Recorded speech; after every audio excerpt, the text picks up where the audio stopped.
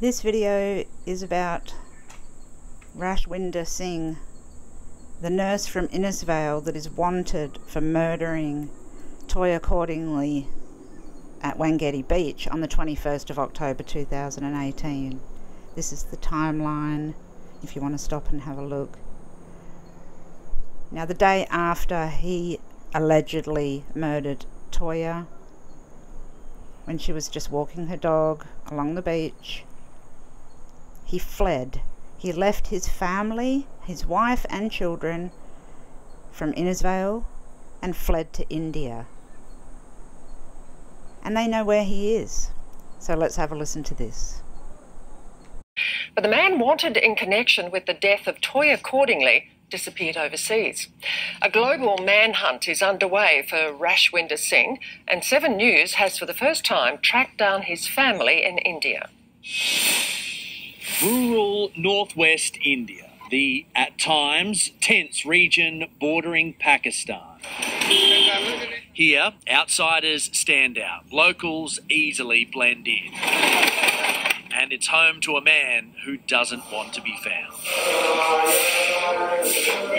Rajwinder Singh hasn't been seen since fleeing Australia, returning to India a day after the brutal murder of 24-year-old Cairns woman Toyah Cordingley at Wangari Beach over a year ago.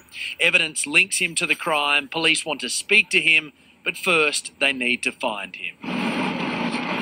7 News travelled to the Punjab region following his trail. In his hometown, wary villagers admit knowing him but give little detail. But one eventually takes us to his family home,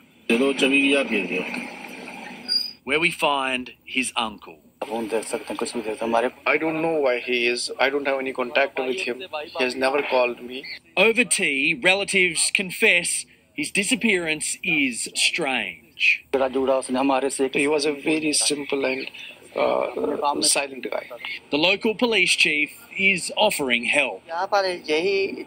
We know how to track a person. We can track him. Queensland Police tell us they continue to appeal for anyone with information regarding Toyah's murder who may have, until now, been unwilling to speak. It's feared the missing man could be hiding out in any number of crowded cities in the area, either side of the border. As difficult as it is to find Rajwinder Singh in this densely populated region, it is only one step in the long road to justice.